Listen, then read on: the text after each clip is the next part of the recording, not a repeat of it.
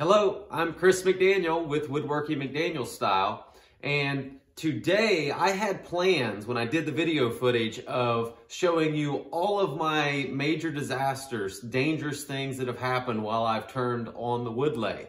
And I'm going to describe those in this video. I was going to show exactly what happened and how they happened, but the video just got too long. So I have a follow-up video where I am going to explain what I mentioned in this video quite often, and that is cutting into the end grain. I honestly don't know if that's the right term. It could be across the grain. I really don't know, but what I mean by that is the end grain's coming this way, and you're taking a tool and you're cutting perpendicular across that end grain. As that bowl's spinning around like this, or the wood's spinning around, you're cutting with a tool. Could be a bowl gouge. It could be a parting tool. It could be a skew chisel, roughing gouge into the end grain, across the end grain. I'll explain it. Trust me, watch that video. It's going to be very informative. And what I'm really excited about in that video is I'm going to show why bowl gouges are just amazing tools for turning end grain like we do in bowls. So whenever I first started turning, I didn't know what I was doing.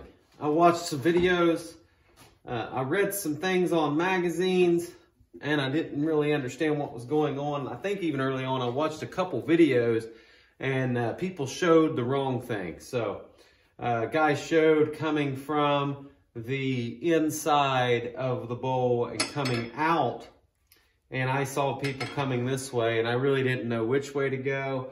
And when you are a beginner, you're just playing with it and you're trying to figure out how to make a bowl. And so I made some bowls with carbide scrapers, and I figured that out because you're pretty much holding those flat. You can go either direction because you're scraping. Direction really doesn't matter too much there. But when I got out the bowl gouge, because everybody's like, hey, you got to learn to use a bowl gouge. You got to learn to use a bowl gouge. And I took the bowl gouge. I probably was coming outside in, and then I started coming inside out. And man, does it remove the material fast whenever you're coming inside out like this. It works great until you get out here. And that's when that bottom wing that you don't want engaged cut into the end grain on me, okay? That bowl's coming around 900 RPM, 800 RPM, whatever you're turning at.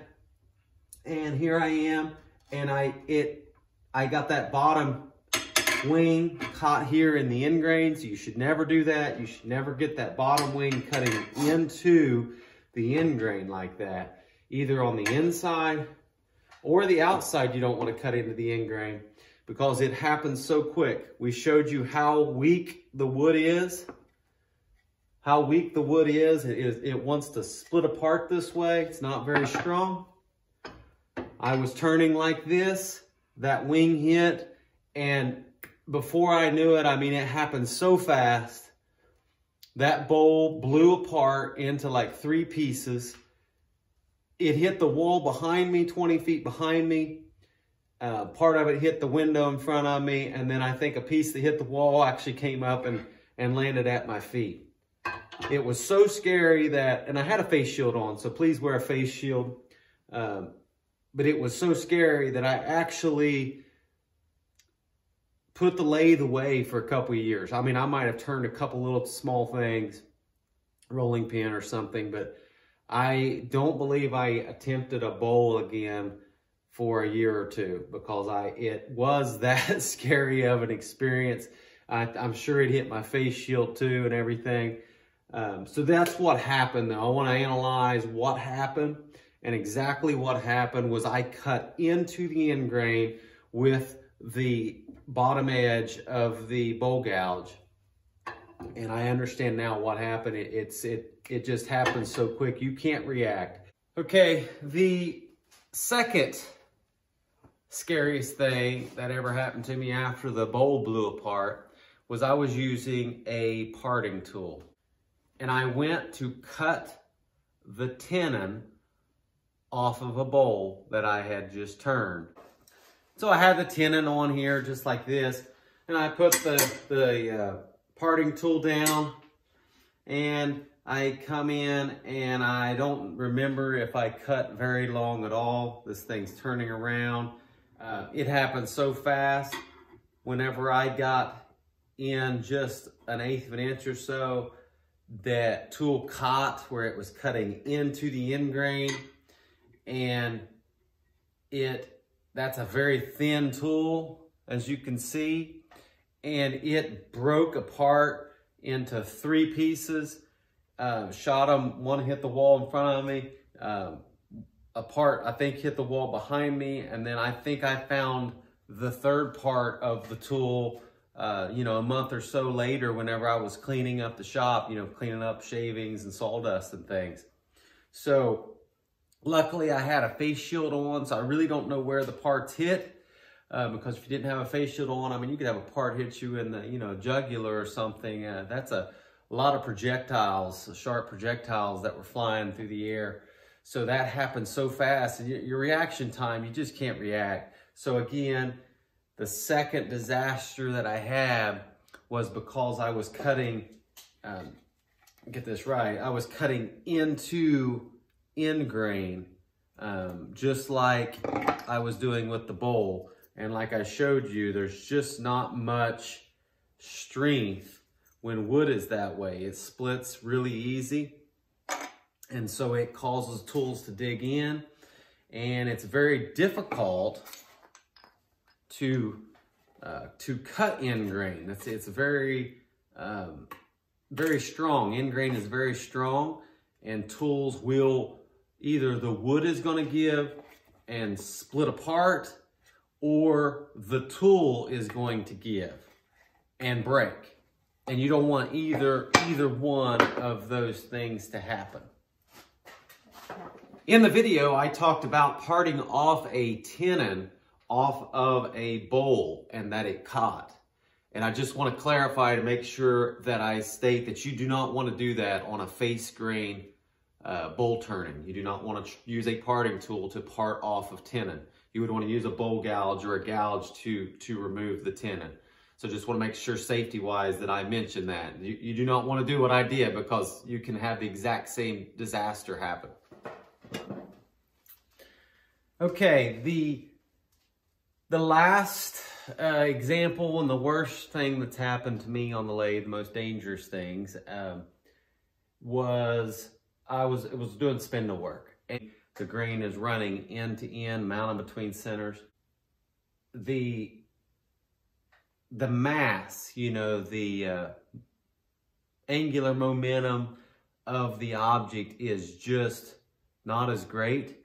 So if you take a big bowl and you're turning at 800 RPM, that is a lot of angular momentum. And if something happens, you have really large masses of wood with a lot of speed. Especially if you think about how fast the outer rim of that bowl is turning in feet per second.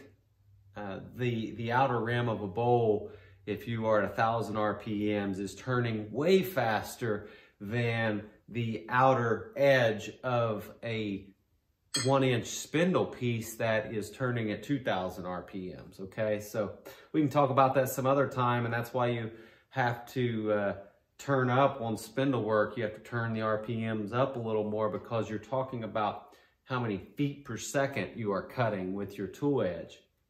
Now, the general rule of thumb that I was taught is you need a face shield if you're turning bowls because of that angular momentum.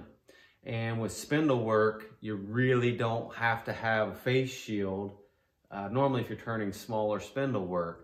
Now, if you're turning a giant log and that thing's, you know, you got that thing spinning, you know, probably a good idea. And you can always wear a face shield. That's always going to be safer than not wearing a face shield. But I've always went by that rule of thumb that if I'm doing spindle work, I just put safety glasses on. I definitely recommend safety glasses, but I don't put the face shield on. And I was turning something that was probably, I think I was turning a top, and it was probably about 3 inches or so in diameter. And I was using a bowl gouge and I don't normally do a lot of bowl gouge spindle work, but it does remove material faster than my detail gouges do. And I'm removing all this material, right? And I'm removing it really nicely. I'm removing it. And what I did was I got this bottom wing, just like on the inside of that bowl, I got this bottom wing caught right here like that, okay? And so what am I doing in that moment? Well, I'm cutting into end grain just like the bowl. Now, this was it was a pretty good chunk of wood, and something's gonna give.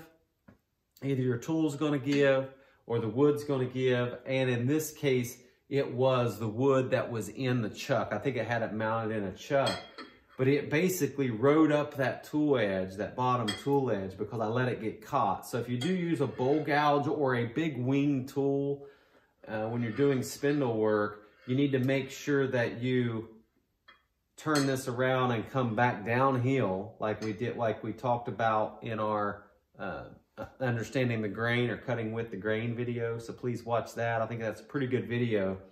And what happened when I got that catch, I will say I was turning too fast. I probably had this thing up to 3,000 RPM, which I didn't need. And I was probably just getting lazy. And you know, the faster you turn your lathe up, the faster it removes material and the better finish that it gives you on your cutting edge. But I did not need it to be, you know, 3,000 RPM or what. I think I was like at the max, so probably 3,200 RPM or something. And whenever that tool caught, I just had my safety glasses on, and it took a chunk of wood, you know, basically like the size of a baseball, and it rode up up the tool edge and threw it right into my head, and it hit me right on the forehead. And I had this big cut from the piece of wood hitting me. And then it threw it about 20 feet. After it hit my head, it actually ended about 20 feet away from me on the other side of the shop. And, you know, I don't know if I got a concussion there or not. Actually, that hit me in a really good spot because, you know, if it had hit me in the nose, if it had hit me in the temple, or even like, probably the eyes would have been okay because I had safety glasses on, but, you know, it could have hit me in the mouth, knocked out teeth. So probably on the forehead was a really good spot to get hit there. But even doing spindle work, be careful. Most of the time spindle work's fairly, you know, pretty safe compared to bowl turning or a face plate, end grain turning. But you can, especially if you turn your lathe up too fast, that'd be another thing. Don't turn it up faster than you need to get a good finish. But it can still come out and hurt you if you're not careful. So all three of my major disasters were caused by basically the same thing. I was basically cutting across or into the end grain, which I'm going to explain in the next video. Please check that video out. It's going to be a good video, I believe. I hope this is helpful to you, not only to maybe help you see that if you've had a disaster, that you're not alone, that I think most of us, if we're honest, would admit that we've had some bad things happen, whether it was just by carelessness or we just didn't understand what the tool was doing or how the grain was running. I want to try to encourage you that if that's happened to you and you're new, don't be alarmed. Take some time, step back, and try to watch these videos and understand why things are happening. And don't be afraid to turn the lathe off and really think about what's going on. When the lathe is turning at 1,000 RPMs, you just cannot process what's going on. So turn the lathe off, really think about what way the grain's going, what your tool edge is going to do if you approach it that way. I want you to be safe. I want you to learn and to be safe, and I don't want you to be intimidated by the lathe. So that's what these videos are going to be about, to give you some confidence to know that you know what you're doing. And I hope it's helpful to you. Subscribe if you're liking the content, and I appreciate all the support. Thanks.